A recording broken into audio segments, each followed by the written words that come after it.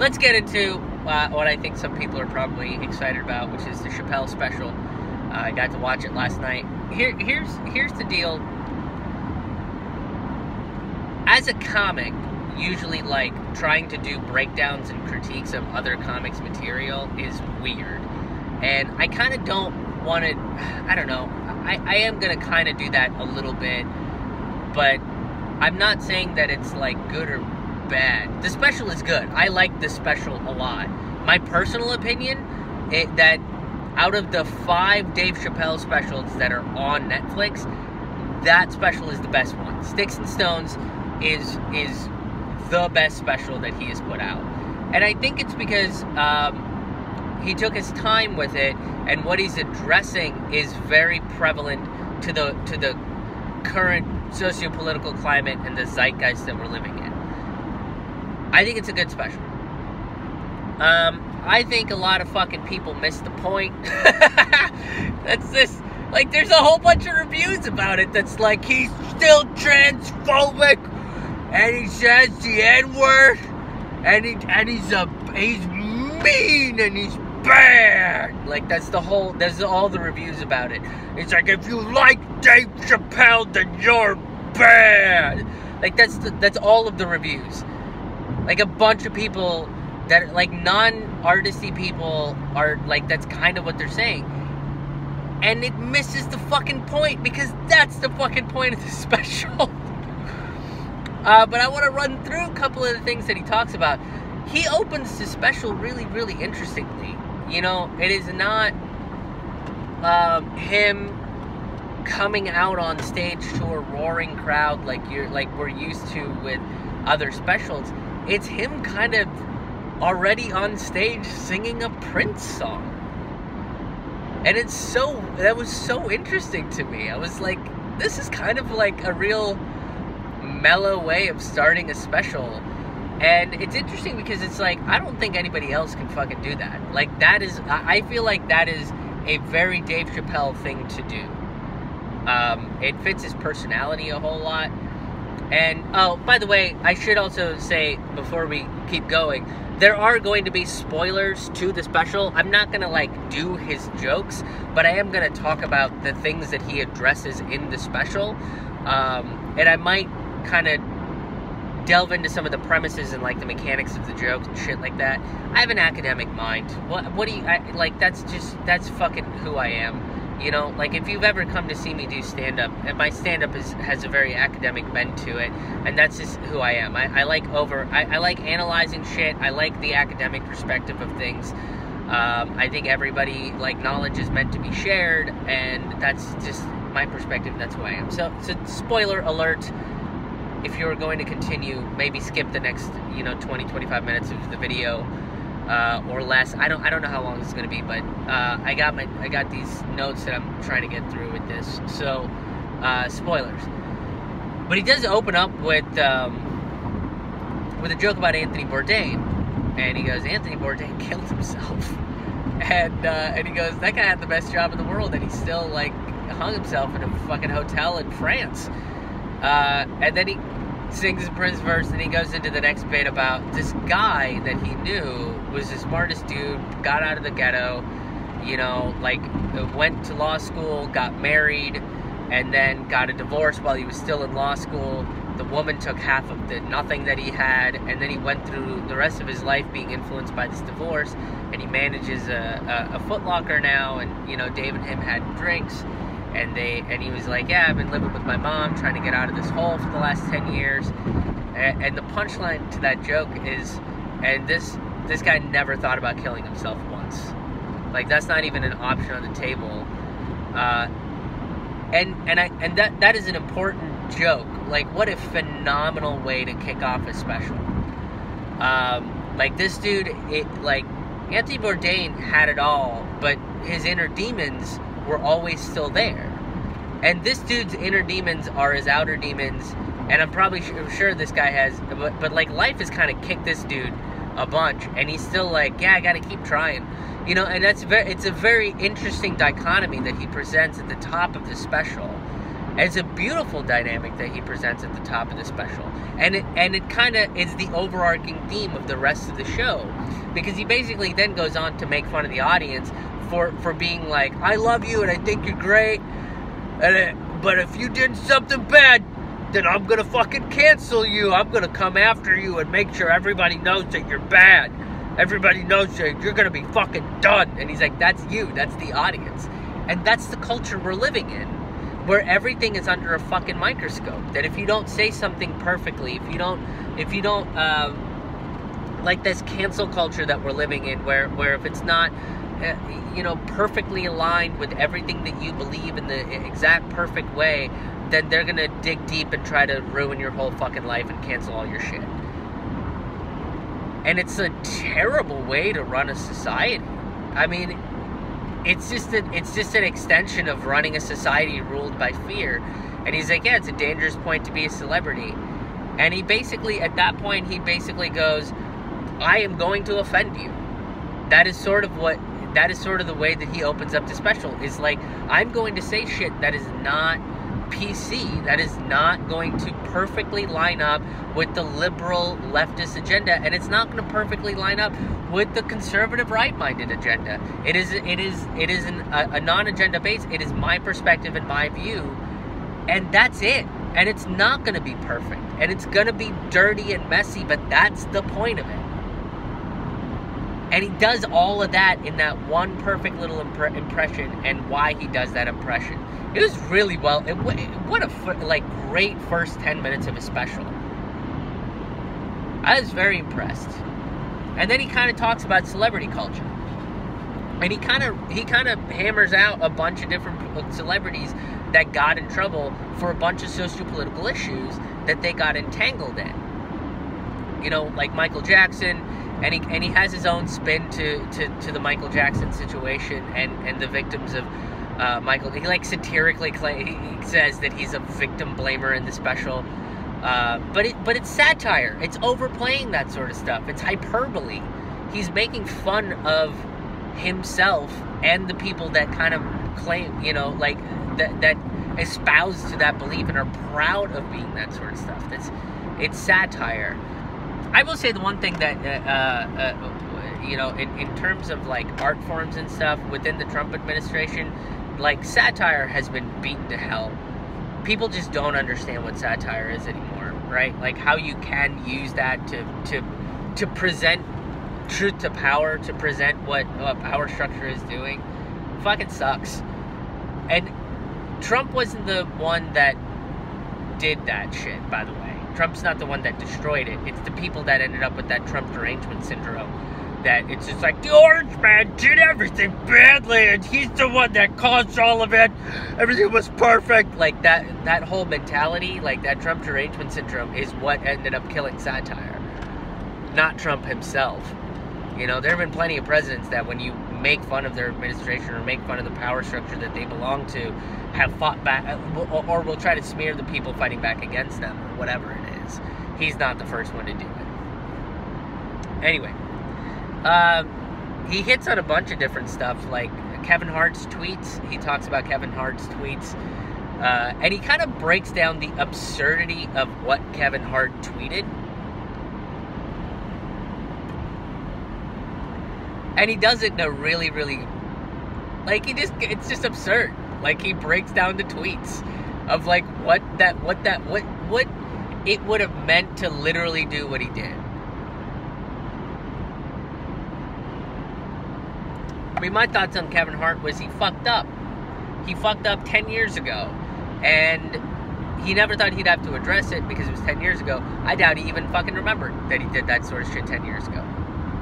So that pops up again, and he did apologize at one point, and then the Oscars were like, apologize again, and then Dave Chappelle's he said no, and he left, and then he went on a 6-week apology tour on every single TV show to maintain his celebrity, essentially, is sort of what the dig against him was.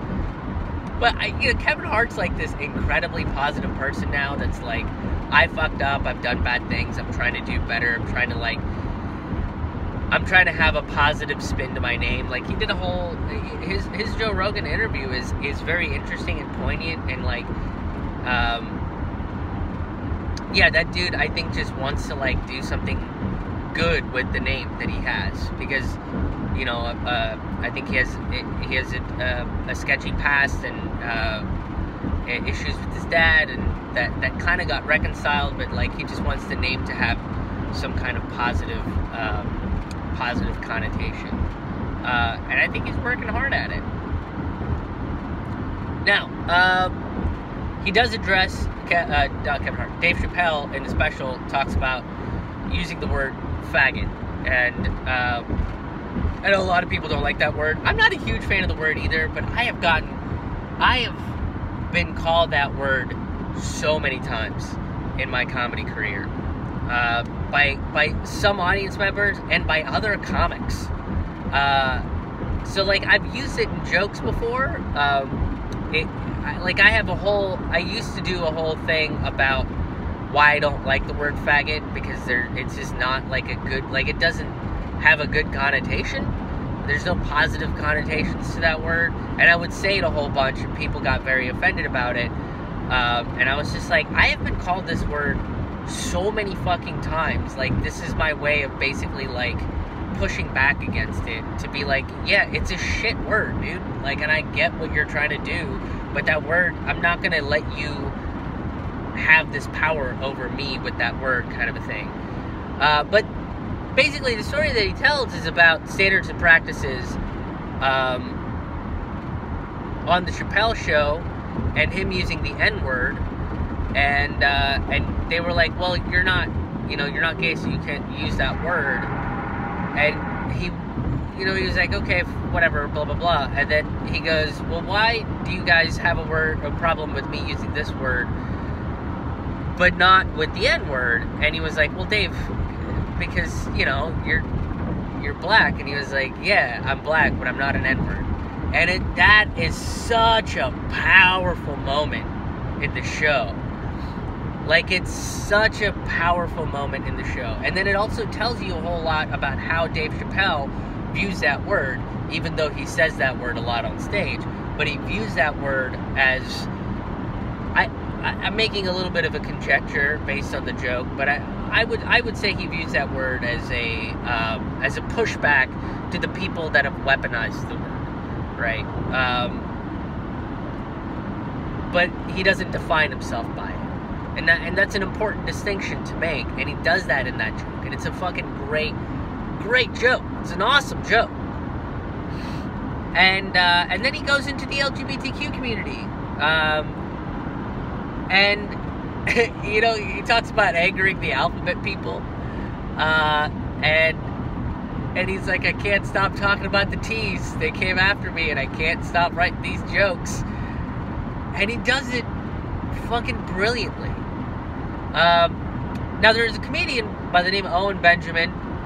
Some of you might remember Owen Benjamin. I have not heard a peep from him in like a year and a half. I don't even know what the fuck he's doing.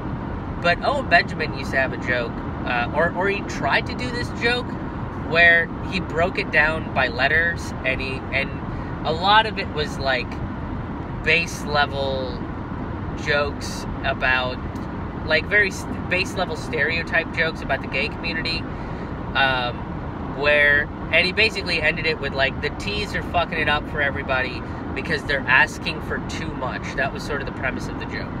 Owen Benjamin is a very conservative comedian, to say the least, and he's sort of a very controversial figure. He said some fucked up things. Here's the thing, Owen Benjamin, not really that great of a comedian. Like, I watched that bit, and I was like watching him try to do, like, I got what he was trying to do, but it just, he never hit the mark with it, because it's just not his style. Like, he's stepping way out of his comfort zone. A lot of his jokes are like low-hanging fruit, reinforcing stereotypes, like old 80s style comedy. Shit that people wanted me to do when I used to work clubs. Is like, why don't you just do the stereotype stuff and do what people expect from an Indian comedian? Like, shit like that. that's sort of what Owen Benjamin does. But he had this thing where he broke, the LGBTQ letters, and Dave Chapelle does the premise, and he kind of does it way fucking better. And he addresses it with all of this, like, empathy, because he talks about the trans community. And, you know, he talks about, like, having empathy, because to wake up in a different body than what you know you belong in is, you know, he says it's hilarious, but it's also a difficult thing, right? Like, that I can't imagine, like, psychologically what that does. I've talked to my trans friends about it, but I cannot physically experience something like that. And he the way that he kind of talks about that is he kind of goes into a little bit of a racist joke, but it's justified in terms of, like, what if he was Chinese on the inside, but he woke up in you know, the black body that he has. And it was like, okay, I see what you're doing. And he does, like, a Chinese accent, and I was like, oh, I get it. And then, you know, he addresses the fact that he's like, why are you doing that? And he's like, because this is how I think I'm supposed to sound to help make you understand what it is. So I was like, I get the justification behind it. It's not my favorite joke, but once you hear the justification, I also didn't, like, hate it all that much. And then he addresses later in the show that his wife, who is also of Asian descent, does not particularly care for the joke.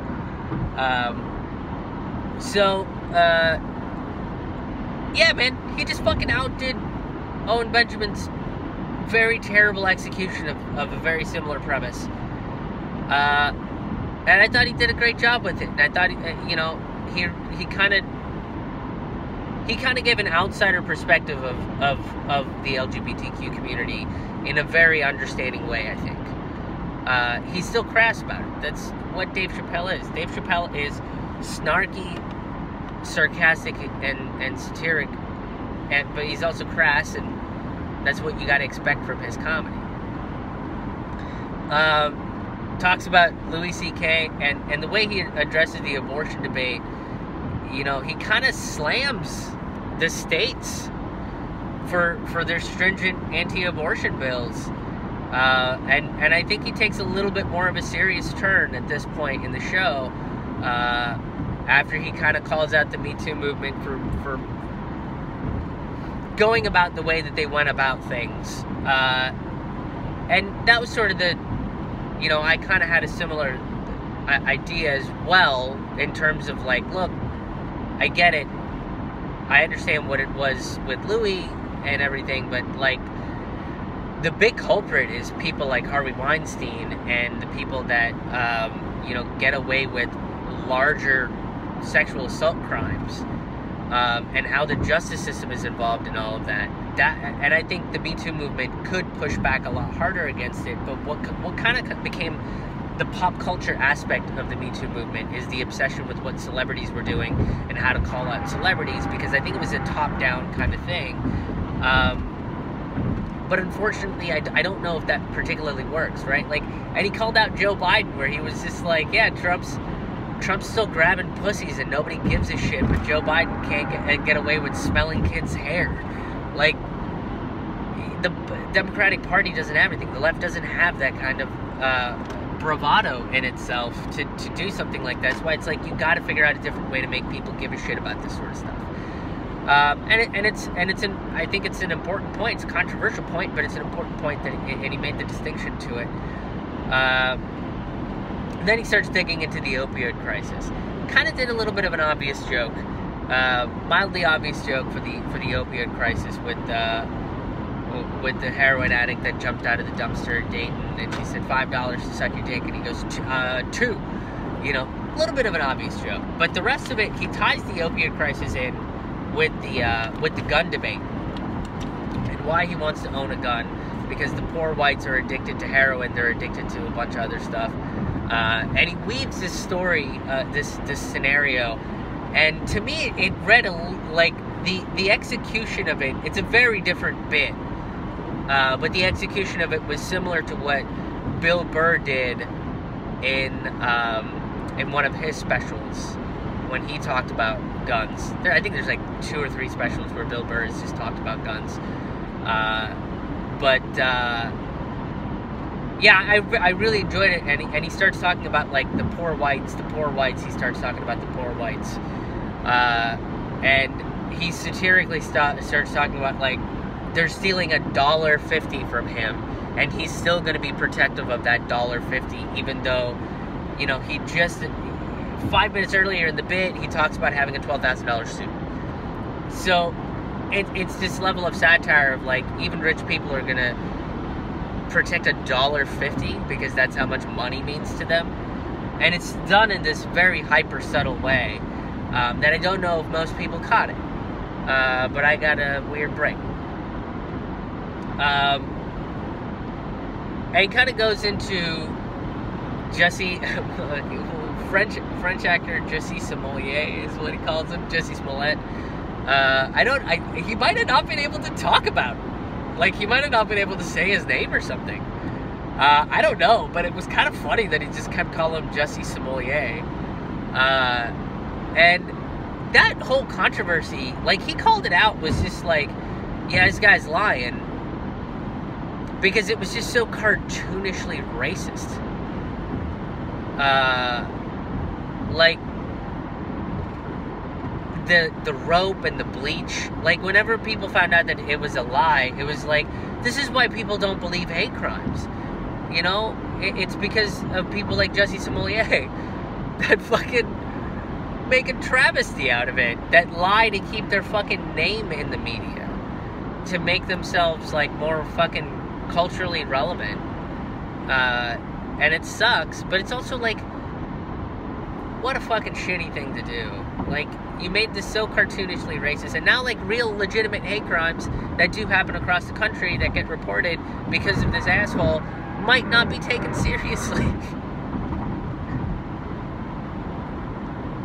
So, it was kind of cool that this guy fucking called him out. And he went into the poverty closer, where he talks about growing up poor.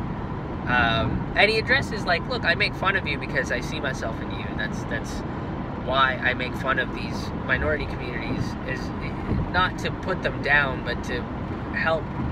I don't know. It was strange because it was like, it's to talk about it, to kind of shed light on it, to normalize it, to make things, you know, like, it's cool. Like, we can bust each other's balls about these sort of things. And he did it without being too low-hanging fruit about it. But he goes into the epilogue, where he was on Broadway, and he told a couple stories, and there was like some really good comedy advice in there where he was just like, you should just do it. If you're thinking about doing comedy, just do it. And it was kind of cool. It was really, really fucking cool to see that a guy of his stature is still doing that. Then he talked about hanging out with Chris Tucker and Kamala Harris, DA Kamala Harris, not Senator/candidate Kamala Harris.